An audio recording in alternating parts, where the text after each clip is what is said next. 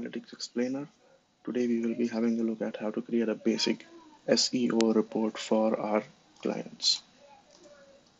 The requirements for this report are Google Analytics or any other tracking mechanism that is installed on your client's website. We will be using Google Analytics and Microsoft Excel. We will be covering how to analyze keyword ranking, the traffic that is coming to the website, the bounce rate, pages per session, average session duration, and landing page analysis to understand how the content is performing on the website. So we are in our Google Analytics account and we need to have a look at what data to analyze for us for our SEO report. We move on to the acquisition options. Under acquisition, all traffic, channels, to understand where the traffic on our website or our client's website is coming from. In the channels, we get a lot of channel groupings by default given by Google Analytics. Organic search is obviously the SEO traffic that is coming to our website, organic search from any search engine that is available on the web, direct, referral, display, and so on and so forth. What we will be doing is we will be analyzing the past 6 months data to understand how the traffic is performing on our client's website. We would be adding month of year as another dimension.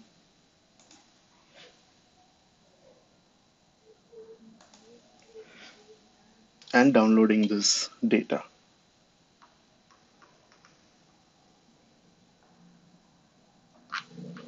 Make sure you have all the rows selected as shown. Click on export as CSV.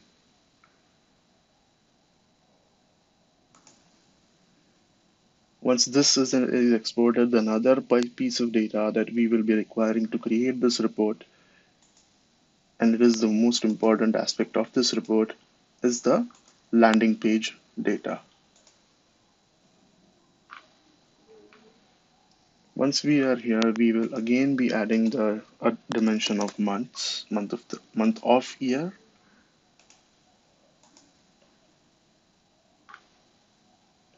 selecting all rows and downloading the same.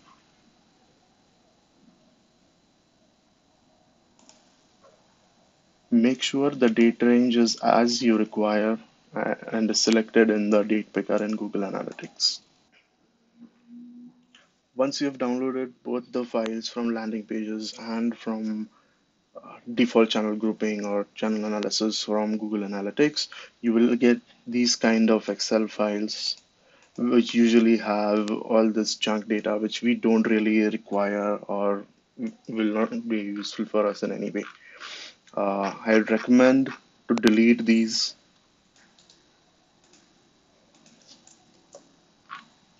Delete all these not required datas from the Excel sheet and consolidate all the data from these multiple Excel sheets that we have into one Excel file like this. So you have your traffic export data, which has all the different channels that are getting traffic to the website. You have the various landing pages, which are getting a lot of traffic on your client's website as well.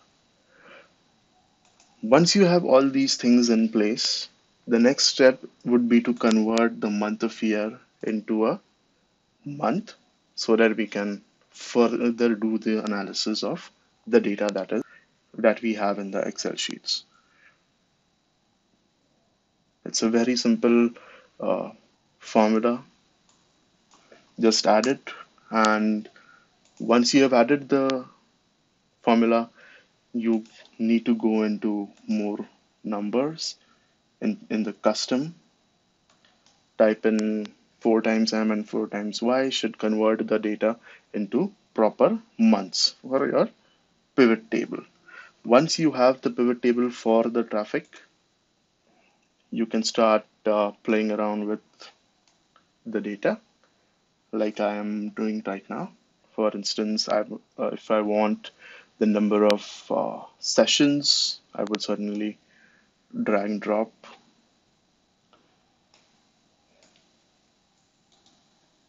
Then you can add the months, and there you go. This is your first analysis table that you can include in your report as well, wherein you have all the channels that are getting traffic to your website and all the months uh, for the past 6 months, all the way from April to September. All the data is available. I would advise taking this table, creating a analysis sheet and pasting it.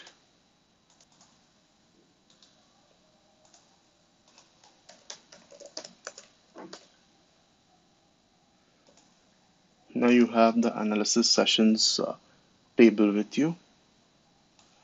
The same thing can be done for bounce rate. However, bounce rates are not sums, those are percentages. You can convert that into an average bounce rate and further convert this into a percentage with at least 2 decimal places and add the analysis sheet.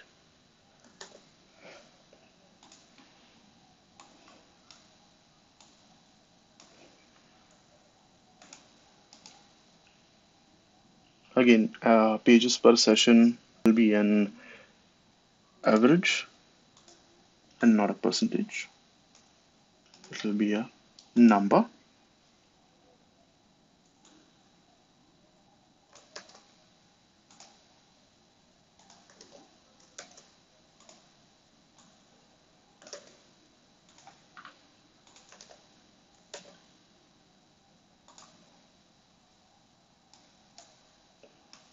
Same can be done for average session duration. Now you see here it is giving us the count of average session duration. This again will be average. One extra step that is required here is to convert all these numbers into proper time formats as well.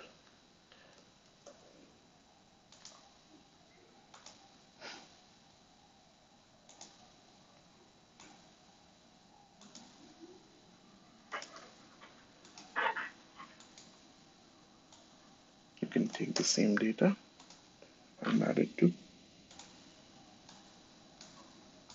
the analysis sheet.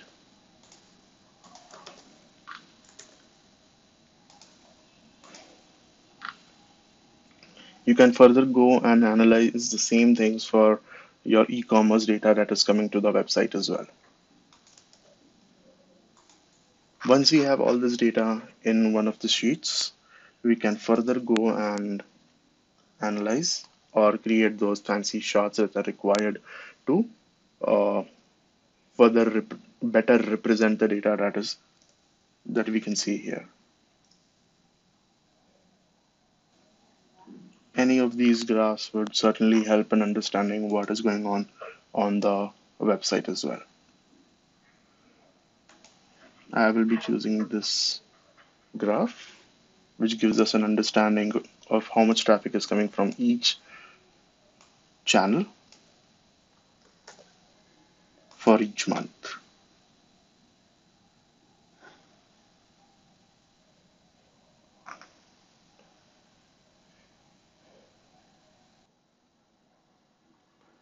So even better way to represent this data, which has a lot of parameters right now, would be to isolate it to your campaign, that is organic search campaign, the SEO campaigns, and add in probably a line chart or even a bar chart would help us understand the progression. It could be any of these charts.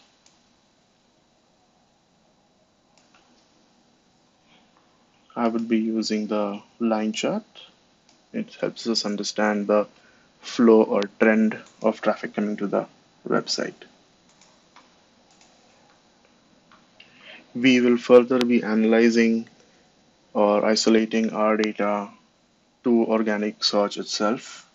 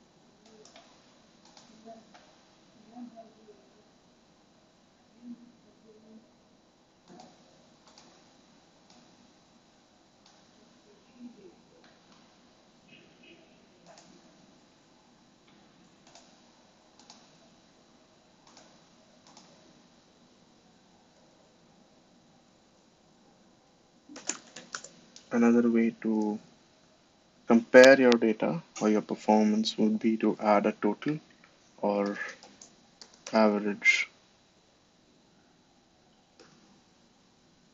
for each channel.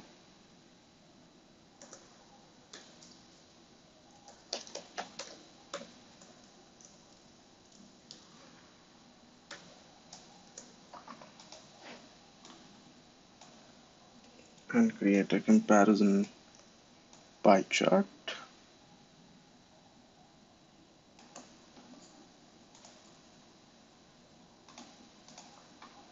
It gives you a fair idea of how search is performing in comparison to our other channels of promotion.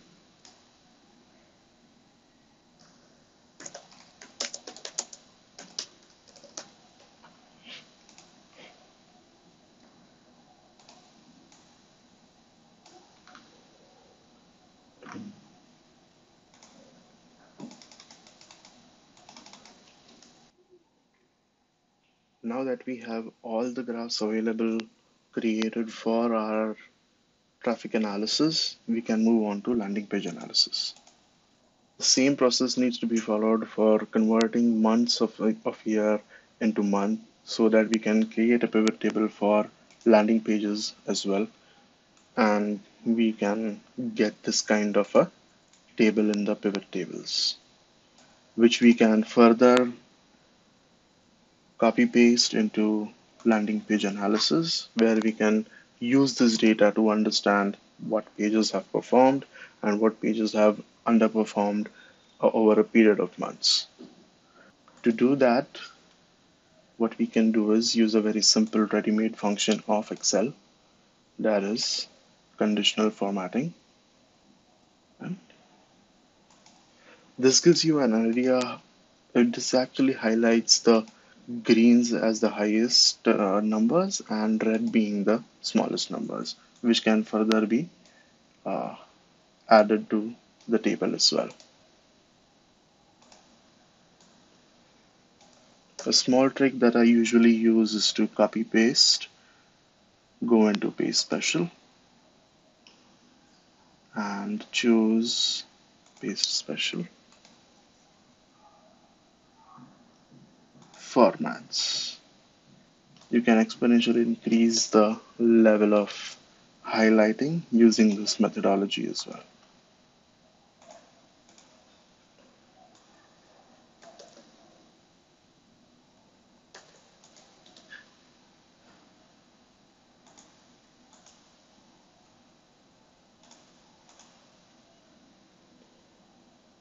So now we have this data for around 17, or let's do it for a few more as well.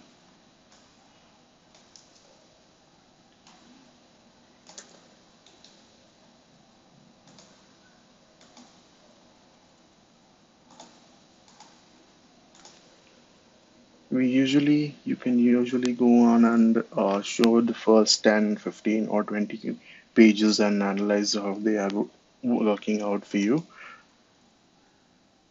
and then decide which pages need to be optimized.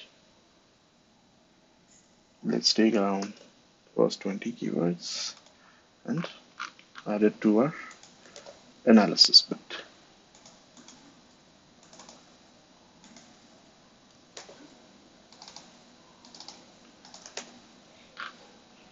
There you go. Moving on from landing page analysis, now we can move on to keyword ranking as well. Usually we keep a record of which keywords, which months, and their respective rankings in different columns uh, for each month. We can further analyze this by understanding how many keywords are ranking on which position on Google search. In this way, a simple counters formula can help you understand or get the data of how many keywords are ranking on top 5, top 10 for a certain month if you have this data. Once you have this data with using the counters formulas to understand how many keywords are ranking for each month in the particular position, you can move on to creating this graph using this table itself. Further, to understand from a monthly perspective, you can create a month graph for the keyword ranking as well. Once we have all our graphs in the Excel sheet, we can certainly move on to adding them to our presentation in this way. The monthly keyword ranking, which shows you how many keywords are ranking on which position of Google, the current month's keyword position analysis, the traffic comparison for each month for the past 6 months from each channel on the website, organic traffic trend, whether it is increasing, decreasing over the past 6 months, bounce rate analysis, pages per session, average session duration, the landing pages, which will help you understand what to do next as well. Make sure to add in your recommendations on each slide that you're presenting so that whoever is viewing this presentation can have some learnings out of the data that you are presenting to them. And towards the end, don't forget to add in summary the next steps of what you might be doing for them after analyzing so much of data from Google Analytics for their website. I hope this tutorial was helpful for you. Please don't forget to like and subscribe, and let me know if you have any questions in the comments below. Thanks again, and hope to see you in the next video.